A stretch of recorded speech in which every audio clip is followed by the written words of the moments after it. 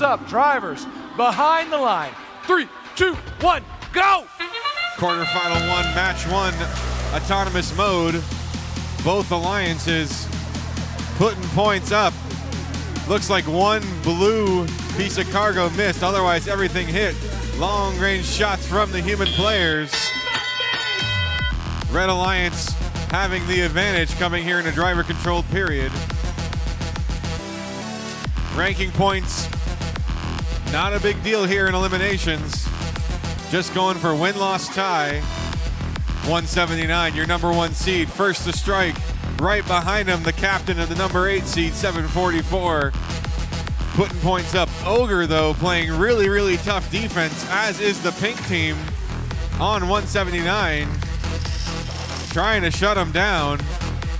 59 Ramtech trying to put a pick on 180, not able to really slow him down a whole lot as 744 continues to put points on the board. Lots of time left to play here in Rapid React. 179, you see the head on a swivel, still able to line up and hit the shots despite the tough defense from the Rockledge machine. Lots of banging and smashing going on.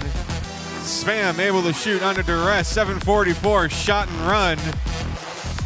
Ogre just shadowing Shark Attack, trying to keep up with them and slow him down.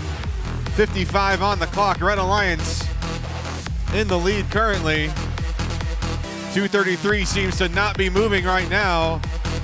Not sure if they're completely dead or what's going to happen there. See if they can get it going. 40 left in this match. Shots being fired from all directions. That sound means 30 seconds left to play. 179, like we've seen them through the entire tournament, in position. Gonna go for the climb. No one in the blue shipping warehouse. All three red machines hooked up and pulling up. The two remaining moving blue machines are hooked up. 2, 1. Looks like Spam lost a hook, but they're still hanging.